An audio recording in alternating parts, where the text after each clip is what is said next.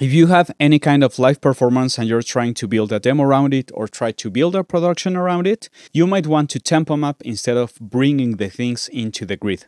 There are usually always some sort of video that this is the way to do it. There's not one way to do it. I will show you 5 different ways and stick with whatever makes the most sense to you. Straight from Mexico City, my name is Juanchis, and let's get into it. So I have this drum performance. And remember that what you might want to do is to always first get the first hit on the first bar so you can actually make this work.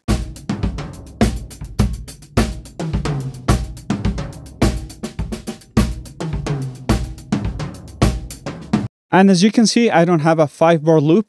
This session with this recording from Overheads, I have a whole video on it. If you want to download it, it's completely free, available on my Gumroad. So you can also use this to practice your tempo mapping. So first of all, I could use the tap tempo right here to try it and figure it out. Or I could just select the 4 bars and use the action detect, tempo, create measure. But sometimes this will bring me to a really strange result that could give me a half time and it will ask me if it's 52. It has happened. So if these are 4 bars and it's counting only 2 bars, just double the time up and you're going to be in the ballpark.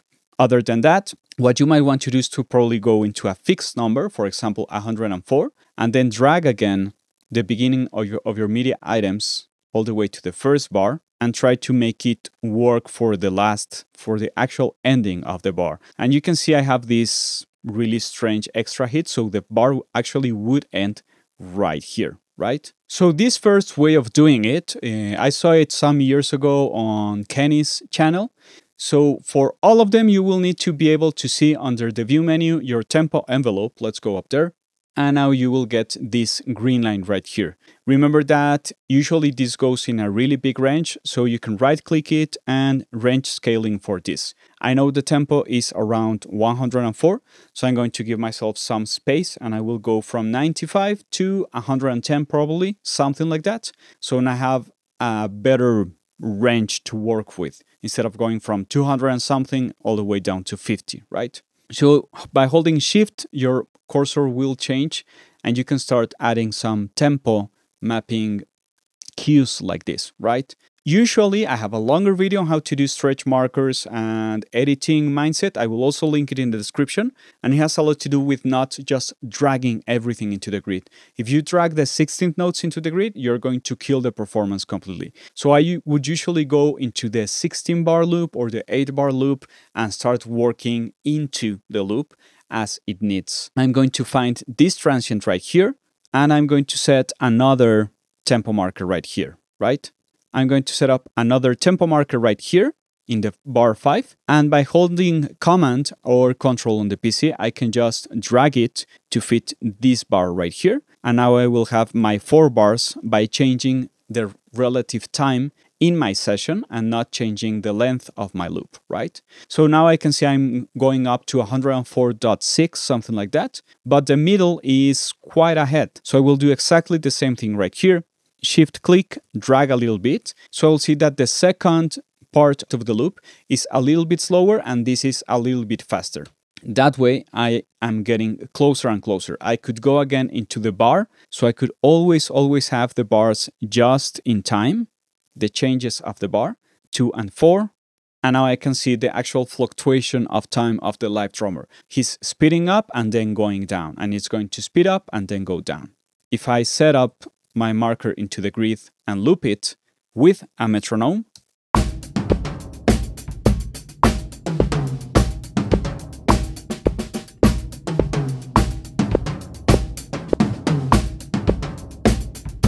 and maybe this is kind of a big move, but this is what the drummer played. So maybe you could build it around these 2 bars, but that's something that you have to start deciding where you want to take the production and what direction do you want to take the production into. Option number 2 is you are just going to use some actions that are related to the position of your cursor, this line right here. So again, you have to really start your loop right where it should. Be careful with the fades and such so you don't kill the transient of your drums or whatever you're editing. And let's make this the very beginning of things. I have all of my media items grouped. But what I'm going to do is I'm going to work around the dynamic split items transient sensitivity.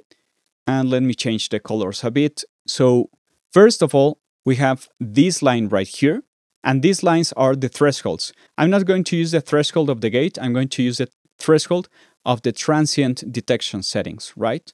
So that way I can figure out when I'm actually getting kick and snare and not get any bleeding inside of a microphone. Maybe you're using your snare drum or your kick drum. I would highly suggest that you use the kick drum because it's more pulse based.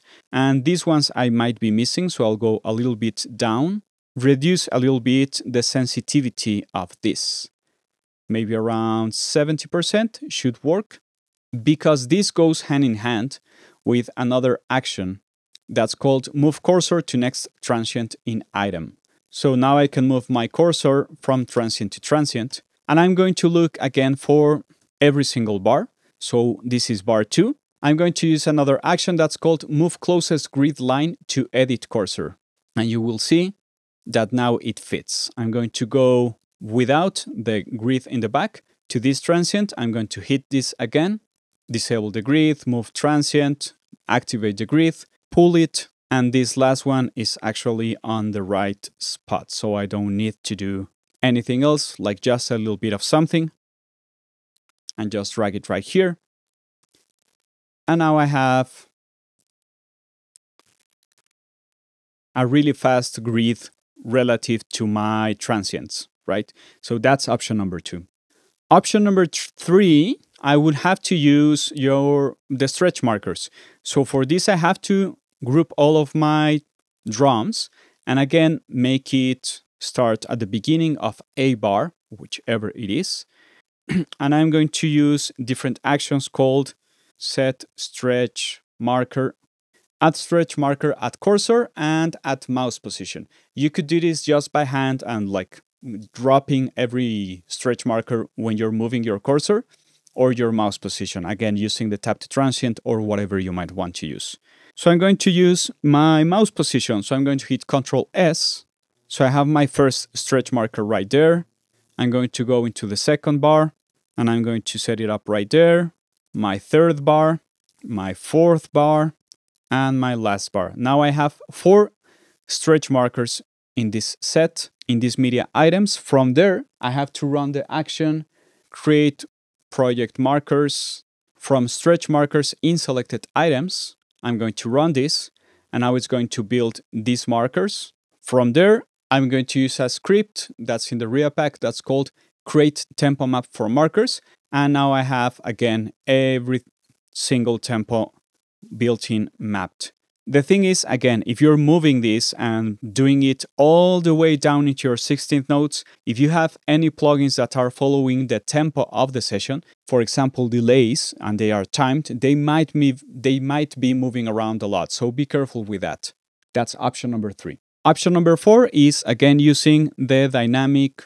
Option number 4 is again using the dynamic split items menu, and you will use the action to perform, add stretch markers to selected items, and you just have to really tweak, again, these settings, set up your threshold properly, check that you're actually landing whatever you want to.